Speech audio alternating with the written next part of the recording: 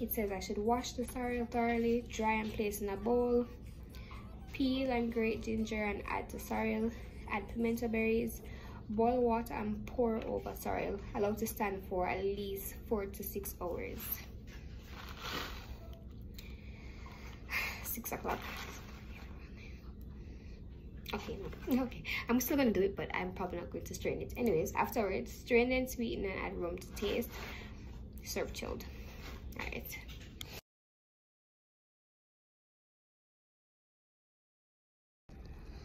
Okay, so this is what it's looking like.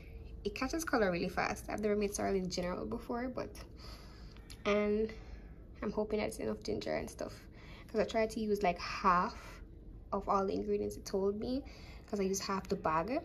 So check me back in 4 to 6 hours.